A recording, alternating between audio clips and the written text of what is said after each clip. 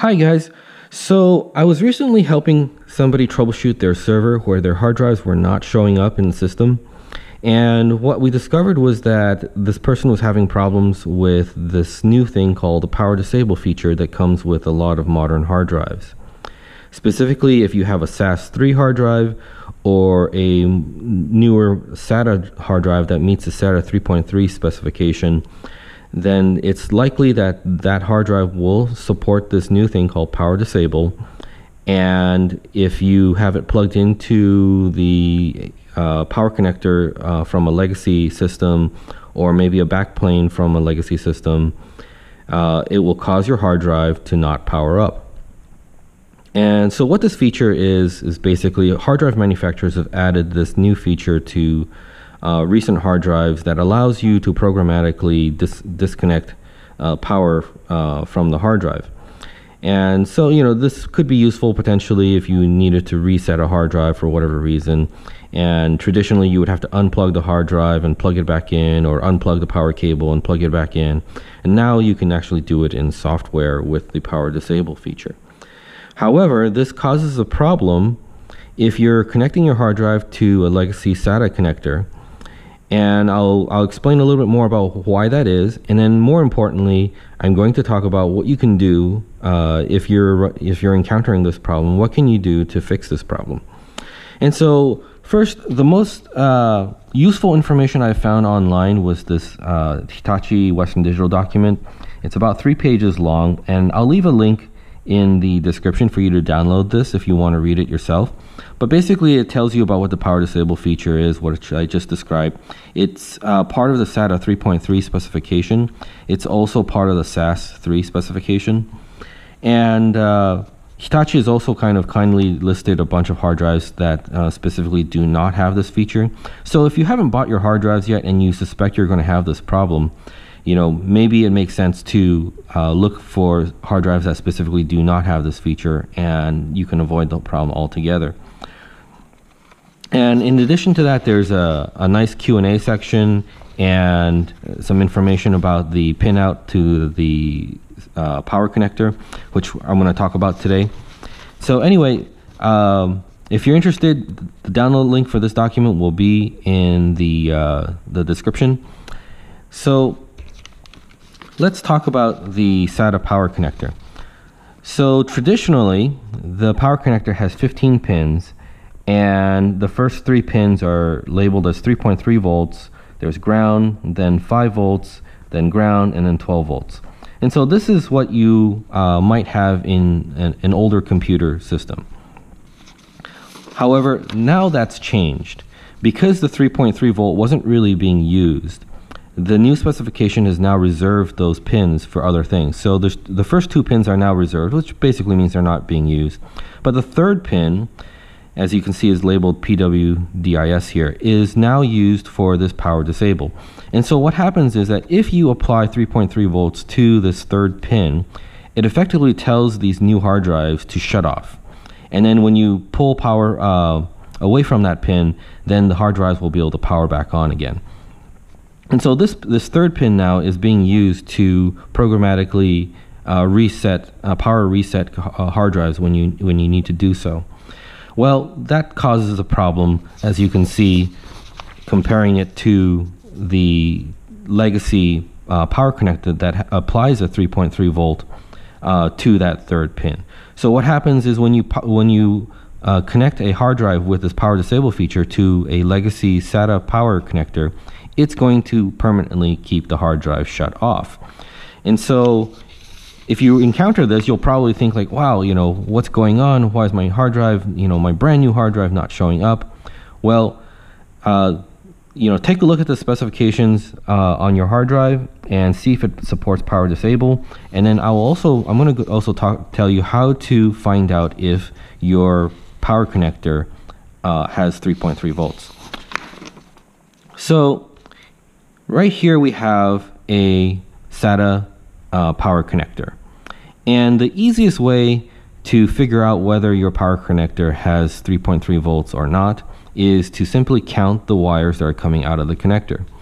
And so usually you're going to have a yellow line that's 12 volts, you have the black for ground, and then you have a red line for 5 volts, and then another ground.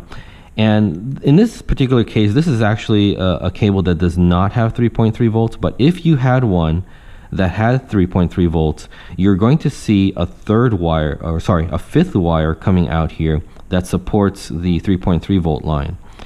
And so the easiest way to tell is simply to count these. If you see 4 different wires coming out of your SATA power connector, then that connector probably doesn't have 3.3 volts. If you see 5, then there's a possibility that that has 3.3 volts, and if you're plugging that into a modern hard drive that supports power disable, it's likely the hard drive will not spin up. Now, this cable is actually a Molex to SATA power adapter cable, and this is actually one of the ways you can solve this problem. So on the traditional Molex 4-pin connector here, you have a red line for 5 volts, 2 grounds in the middle, and a 12 volt line. And so the 4 pins here don't have a 3.3 volt source. And so if you are converting a Molex to a SATA power connector, there's no way you're going to have 3.3 volts.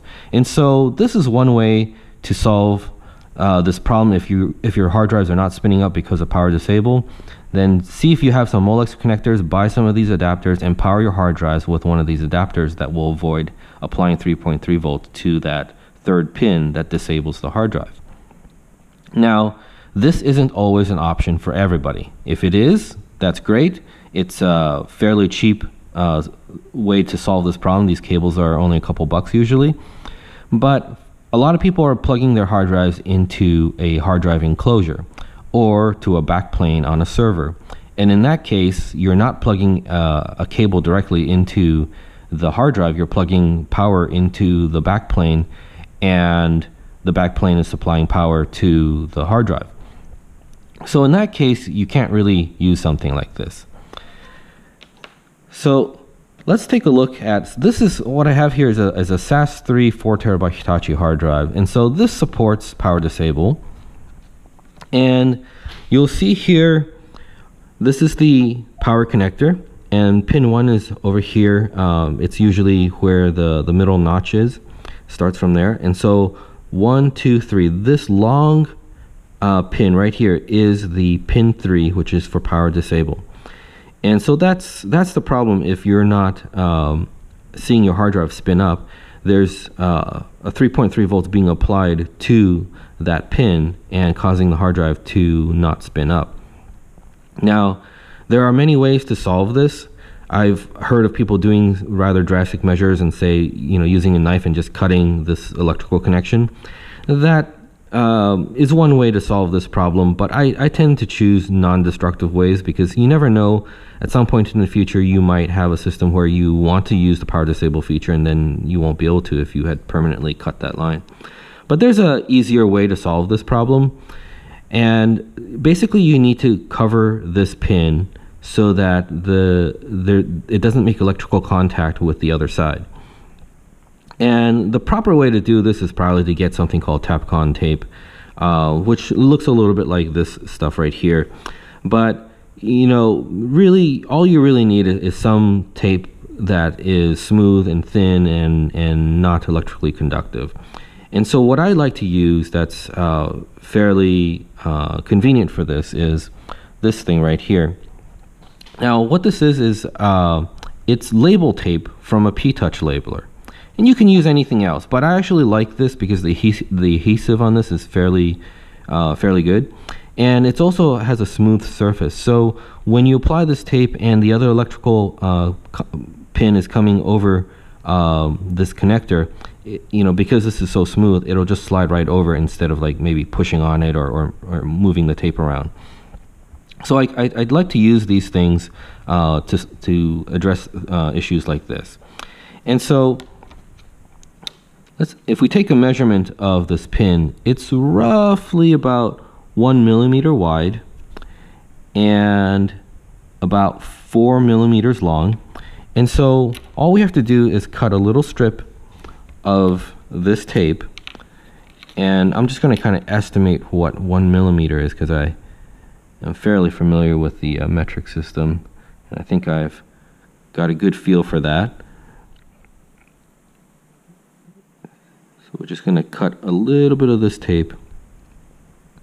Okay, so here we have a tiny strip about 1 millimeter wide, and we need something roughly 4 millimeters long.